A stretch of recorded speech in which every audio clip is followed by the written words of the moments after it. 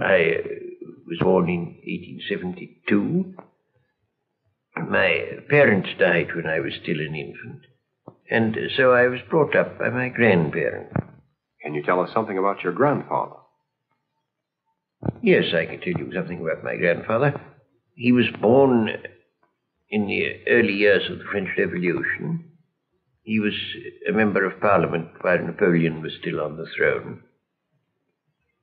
In common with all the Whig followers of Fox, he thought English hostility to Napoleon was excessive, and he visited Napoleon in Elba.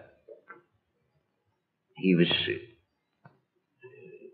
was he who introduced the Reform Bill in 1832, which started England on the road towards democracy.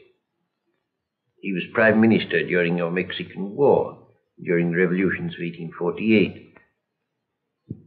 I remember him quite well, but as you can see, he belonged to an age that now seems rather remote.